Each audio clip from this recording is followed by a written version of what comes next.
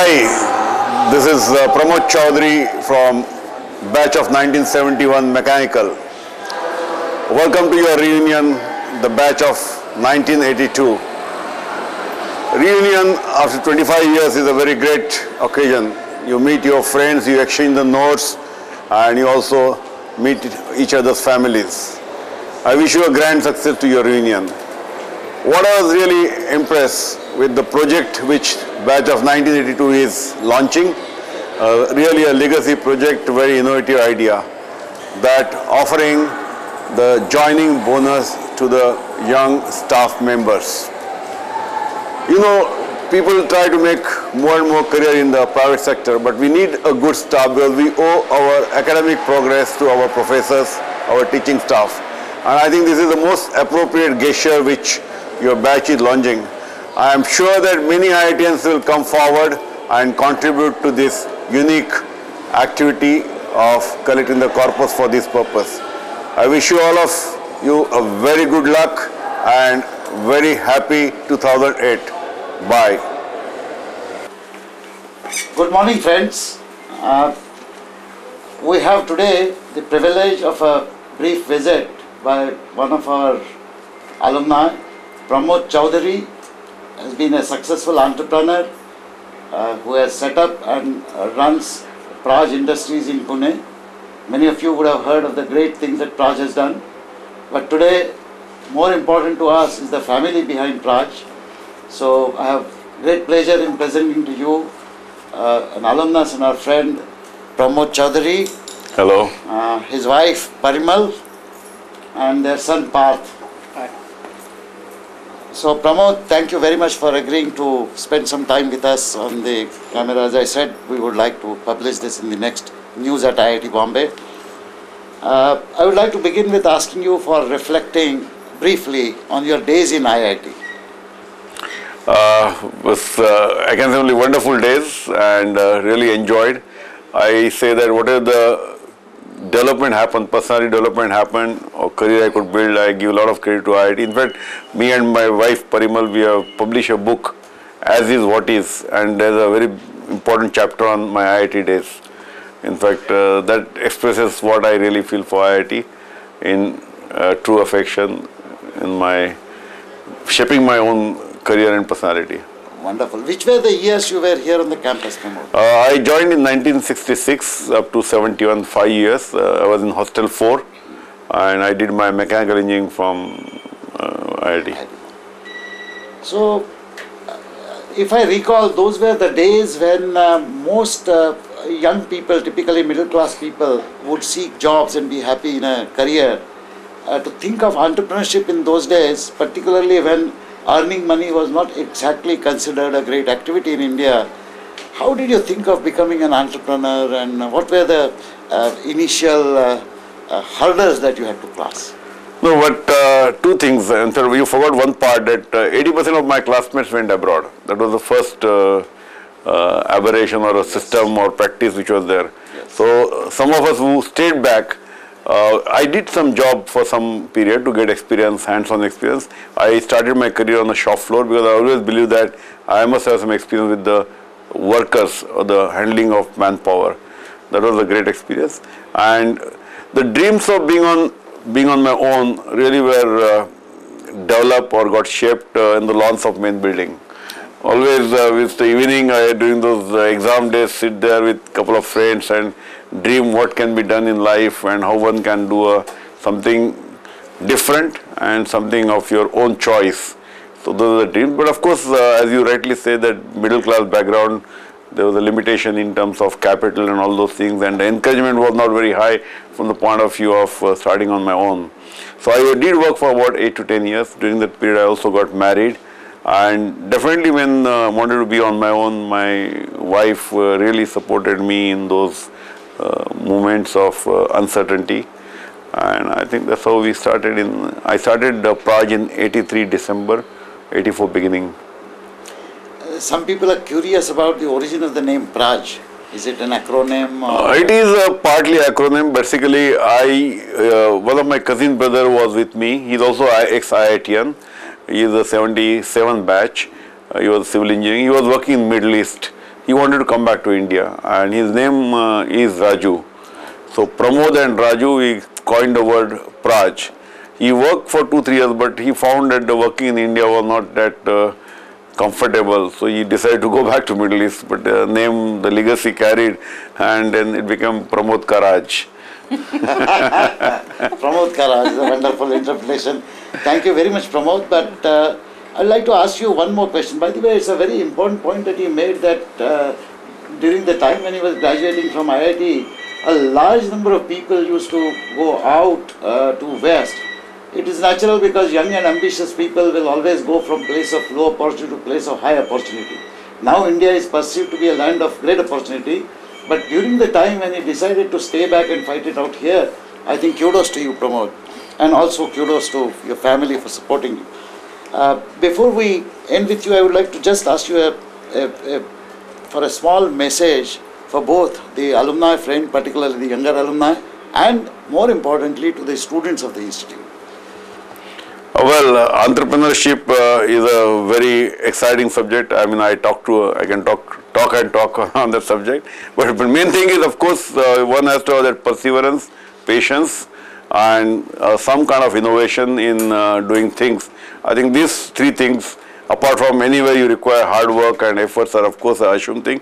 But innovation, persistence, and patience is a good recipe to really be a successful entrepreneur, whatever business you choose, whether in IT or in any other service industry or in manufacturing industry. But these are the three major parameters which I feel are very crucial to be a successful.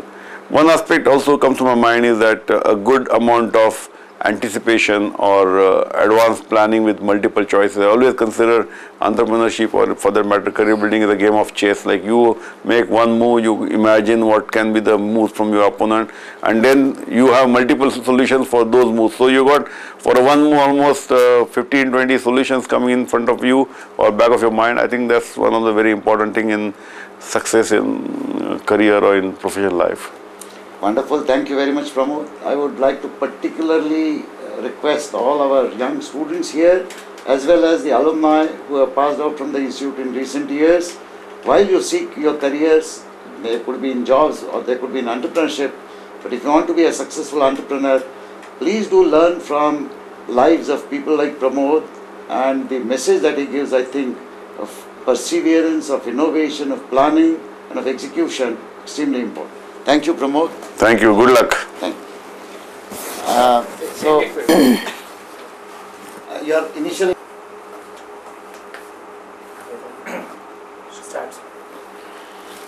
So Parimal, thank you very much for joining us. And if you recall, Pramod was just mentioning that he actually participated in a job for some time before starting up. And in those days, entrepreneurship was not an easy choice to make. And you have been with him right from the first day. In fact, you must have participated in the early planning or whatever. So what were your experiences in those days? That's a trip down the memory lane, a long way. With Pramod, marrying him as a job person or a non-job person, it was the same, because he always carried a resignation in his pocket all the time. So it was just a matter of time that he'll give up a job and start something on his own. And he always wanted to start on his own, although it was not very clear what he wanted to start on his own. But he did start, so it was a matter of time that he would eventually come up to do what he wanted to do. And as you say, what did I do in help? I mean, what does a wife do? She always supports. Does she have a choice? No. And of course, the planning bit of it, I was involved in the sketching and planning, but otherwise it was all his game, really. Particularly if you consider that, if we consider that you yourself had a very great, should I say, career before you, if you wanted to, because of your background. Variety of things that you had yourself done. No, I married him when I was 17. So much of my education I did as his wife. So that was a huge enterprise on my own. And I was very happy that I was allowed, quote unquote, allowed to do what I wanted to do. In fact, all my fellowships and all my education which followed was after marriage. So he did his thing and I did my thing, and it couldn't have been better. That's really wonderful to note. You know, now that Praj is immensely successful and we all feel proud of it, it's a matter to sort of relax on. But during the early days, there must have been ups and downs, as would happen in any other entrepreneurship. How did you manage to survive with the grit that is required? Because it's very clear that without your total support, he could have cracked sometimes under pressure. For one, his threshold for cracking up is very high, so the cracks never really showed up at all. Two is because the budgets and everything were laid out well on time, we never really went out of our means to live. So there was no promise of a huge world that he wanted to be and was not there. So one, his excellent planning, and two, not having too ambitious plans for ourselves. It was a passion with which he was following what he wanted to do. So it was okay, and I had tremendous trust in him in the sense no matter what, he will find a way out. So that has been the better savior than anything else. Thank you, Parimal. I hope my friends will note two very important points that she made. That A, she was completely confident of the planning. More importantly, they never lived beyond their means in the early days. It's a very, very important self-discipline which the young entrepreneurs particularly, I have seen some of them getting the first round of funding and squandering that money on variety of things. I think it's an extremely important lesson that she has for all of us. Thank you, Parimal. I think she also points out that the confidence she had comes out of the confidence that Pramod himself had in the activities that he planned. That is one thing about IIT. IITians are extremely confident about themselves. I often say jokingly that even mistakes that they make them very confidently. Isn't it, Parimal? Yes, absolutely. But they are very nice people, isn't it? Yes, but the trouble is first of them to accept that they have made an if they once accept it, they are the best ones to get out of it. Thank you very much. Partner, welcome to the news at IIT. Break the mic there. By your name to this end. Yes, sir. I'll give you my. Okay. Check. Are you done? I got that? Alright. Pat, can you just speak? Yeah, this is Okay. the tone. Alright.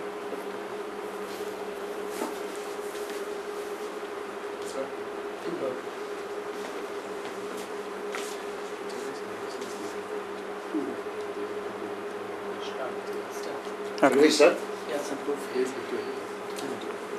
So friends, Parth is the Gen Next Chaudhary, and we are very happy to have him here.